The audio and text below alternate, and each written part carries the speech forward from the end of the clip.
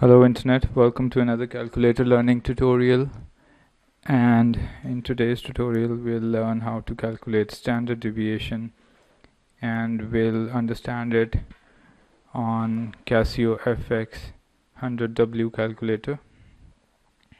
And I have taken a sample of 7-8 values, and we can find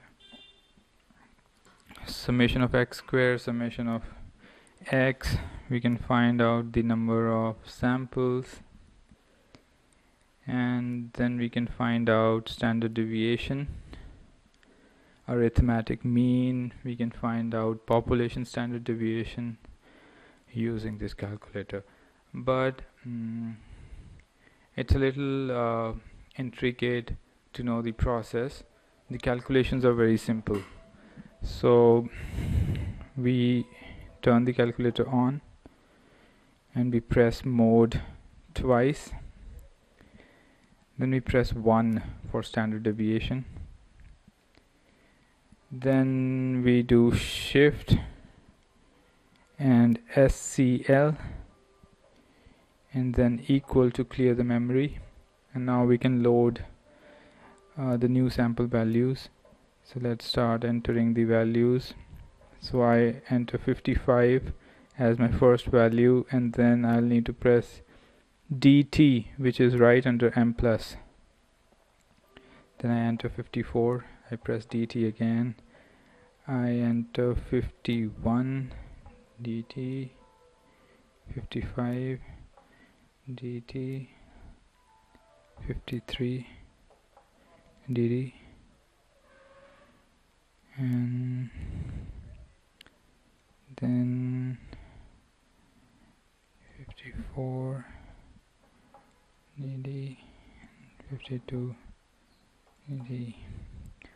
Alright, now we'll need to use the recall button along with the alphabets A, B and C, which are otherwise used in hexadecimal, and to find out the desired function.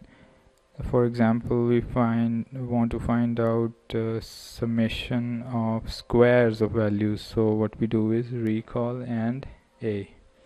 So it is 22,805. Then we do recall of B, which is summation of x, 427. Then we do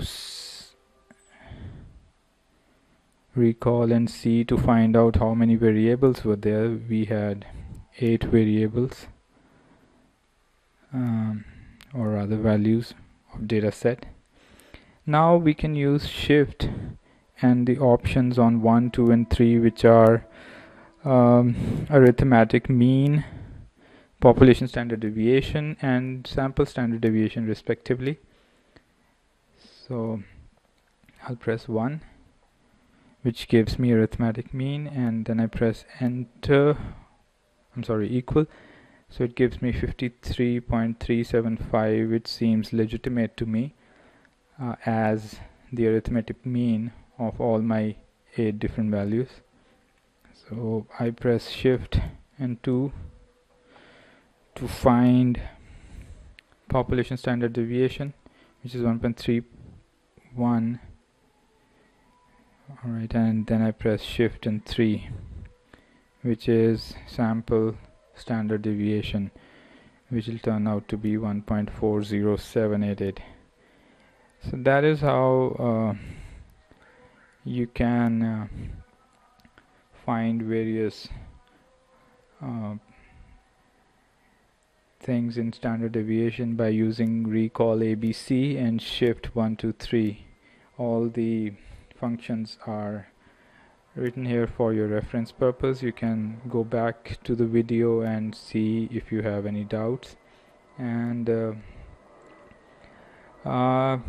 the next or coming tutorials I'm going to be covering regression and probability functions on all the 3 calculators, 100W, 991ES and 991EX.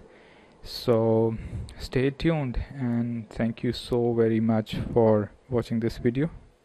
You have a very good day and a good life. Bye bye.